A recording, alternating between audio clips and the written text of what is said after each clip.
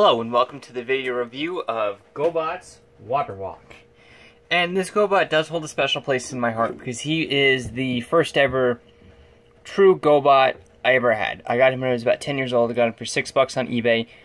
I did play with him a little bit, not a whole lot. And all these stickers are the original ones, that's why they're kind of peeling. I don't want to mess with them. And this entire chest is die cast, which when I first got him as a kid, this guy was amazing. You know, he was die cast, he was small, at the time he was the oldest figure in my collection. At 1988 is when he came out. Not 88, 86, sorry.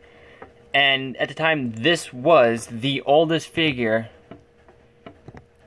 There you go, let my camera adjust there. The oldest figure that I had ever owned in my life. And for that, he's my favorite Gobot of all, besides Baron Von Joy, Hans Kuff, and Screwhead. And I use that term favorite loosely because I liked all the Gobots.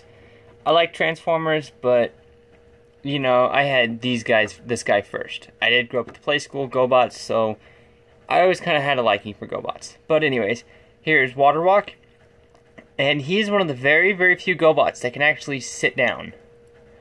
I know that's not impressive to younger viewers out there, but in Gobots, this was almost unheard of. I only know of him, Psykill, maybe a handful of the other Gobots, but this, at the time, even most G1 figures couldn't even do this. So this is amazing for Gobots articulation, the vintage Gobots. And his legs are a bit loose in places, but not too bad. Articulation-wise, his arms can move out that far, can do almost a full 360, the tail fin does get in the way. Legs can kick forward that far, and that's it. Now getting closer look on his face, if you've ever seen the original vintage Gobots, you'd know that they didn't always have robot-like faces. They either just had kind of a bland face with a visor. And as you notice as they got later into the series, they had more Transformer-like faces. You know, he's got the visor, he's got his mouth, his nose, and more detailing down his body. So it's just kind of interesting if you look at a 1983 Gobot compared to an 86 or even later Gobot. They didn't have the same look to them that they did originally. And he's a very clean transformation. The only real piece of kibble sticking up the back is his tail fins, or his tail section. Which, I gotta commend, these 80s figures did not have as much backpack as they do today. Then again, they were simpler, they were smaller. And yeah, and for comparison, moving back a little bit, we'll bring in... My camera will focus. My camera, for some reason, does not like these Gobots. Or the smaller Transformers. Here we have Royalty next to Water Walk. And you can see Water Walk is a bit taller.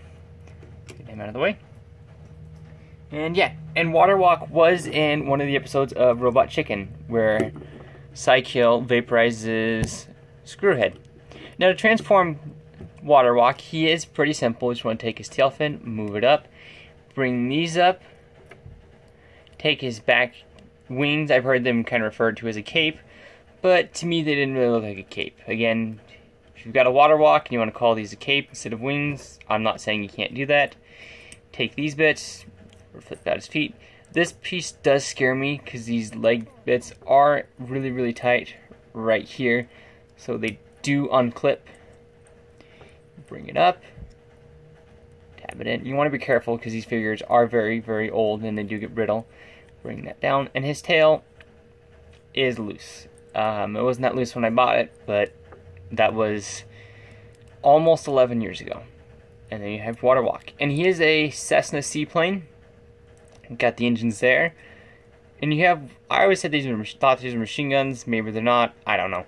And he does have a sticker inside. You can kind of see the instrument panel.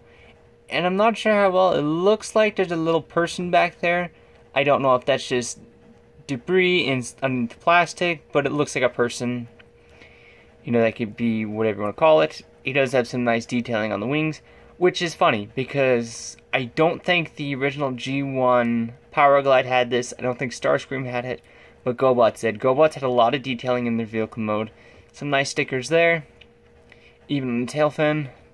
He's got Water Walk 089. I don't know if that was his machine robo number or the date he came out. I'm not sure.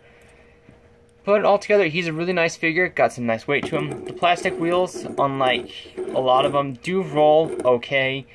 They don't roll as well as the metal ones do. And this has been a Prussian Knight review on Gobots Water Walk. Renegade Water Walk, I should say that.